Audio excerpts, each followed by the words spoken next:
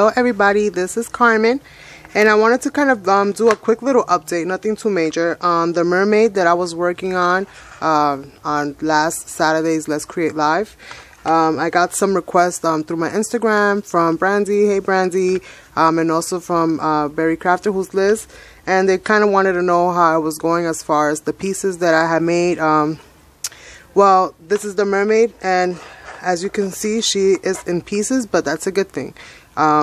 Pretty much, she is dry. This little area right here, I took the, well, it actually wasn't stuck all the way through because I just pretty much molded it on top of one another. And that's actually one of the good things about this, is that you can mold pieces on top of one another, and unless you actually blend them in, they won't stick to each other, so you can actually you know, glue them on later or adjust them later if you want, or however the case may be. So I have all the pieces pretty much separated. The body, which is the body right here, let me just open this cardboard so I'm not sliding all over the place. This is the body here, and I added some more hair on her, and I'm going to be finishing her up on Wednesday when I do my next live. Instead of working on cards that day, due to the request of everybody that was present during the live stream on Saturday, they wanted me to kind of keep working on this project, you know, on the next live stream. So that's going to be this upcoming Wednesday. So if you want to see more molding and just more creating with the porcelain clay, I hope that you join and that you'll watch and stuff like that. I'm going to be painting this one, and this is how the back is. And if you go and watch the live stream, then you'll get more or less why this is the way that it is, and you might have some giggles along the way. So, but she's pretty much dry. I don't know if you guys can hear that, but she's pretty much dry, and everything is very good, and all the little peaks are nice and stiff, which is what you want. And I added a little bit of texture to kind of give her like some braids and stuff in there. So I added some texture on one of them, and this is pretty much her hair.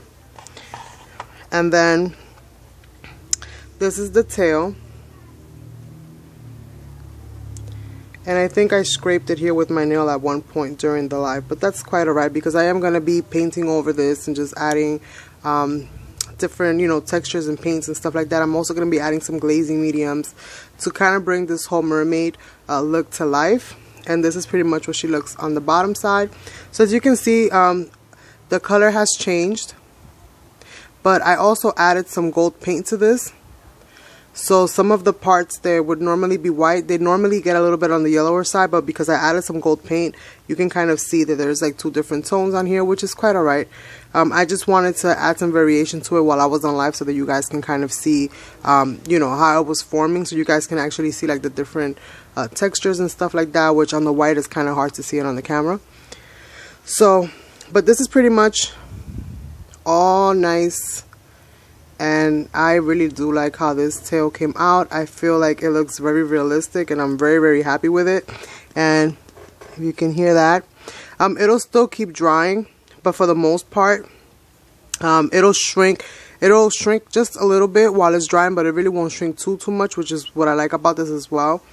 And then this is the tail that I was showing you guys earlier, and this one still has a little bit of drying area here, and this is because the fin, you know, the tail, not the fin, but the tail was kind of resting on that, so it wasn't allowing that area to dry. So when I went to go check it and I noticed that was like that, I kind of, you know, took it off because it just popped right off. As long as it's dry, it'll pop right off if you haven't blended it in or glued it on. And I'm just going to allow this to continue to dry, and by Wednesday we'll be at 100%. It's already at a good 98. I do feel it to be a little soft just in this area here, but everywhere else it seems to be very, very good and nice and dry and hard. So together she's going to fall right into place like that, and I'm going to glue it in, and I'm also going to be adding some kind of I'm not sure what I'm going to be adding there, but I am going to be adding something there, which is why I left it the way it was and I didn't actually connect them, because I'm not sure if I'm going to have it coming from under her, you know, like overlapping this area here, and then I'm going to glue her on, or what exactly it is that I'm going to do with that. But I will be adding something there to give her like some kind of a skirt type of look.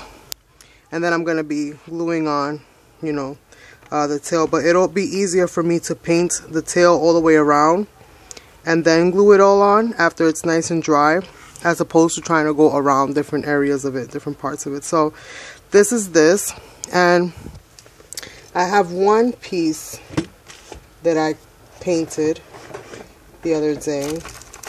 I actually painted it yesterday because I couldn't help myself. I couldn't touch this, so I had to paint something. So I showed you guys on the live stream. This is a flower that I kind of molded. You can kind of see it there, and it's all crinkly on the back, but this is how it looks once it's kind of all painted up, and I think it's super pretty. And you guys can hear that it's I have some glass here. You know, it's nice and sturdy. So this is pretty much, you know, just some of the inner workings. So I hope that you guys will catch me on Wednesday. I'm going to be doing the rest of this. I think I'm also going to be trying to make an octopus or some kind of other sea creatures. In my mind, I have pretty much everything flying through it right now. So hopefully it'll all work out well, and this is going to be like a part by part. So far I got the mermaid down. I'm going to create some more little sea creatures that I'm going to allow to dry, and then hopefully within either the next Saturday or the Wednesday after that, or the next Saturday after that, depending on how everything goes, I'm going to be creating a canvas and showing you guys how to put all of these different things together that you can make on your own using the do-it-yourself recipe for the cold porcelain that I have up on my channel. So hopefully you guys will go and check that out.